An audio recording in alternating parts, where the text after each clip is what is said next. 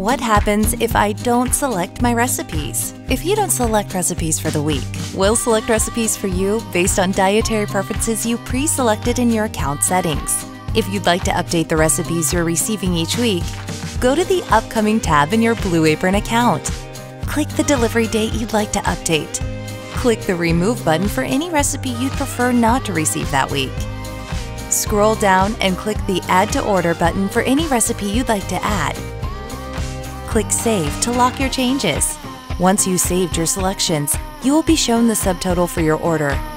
Please note the subtotal does not reflect any coupons that may be applied to your order. This will be reflected in your order details once you click Confirm. Have more questions? Visit our Help Center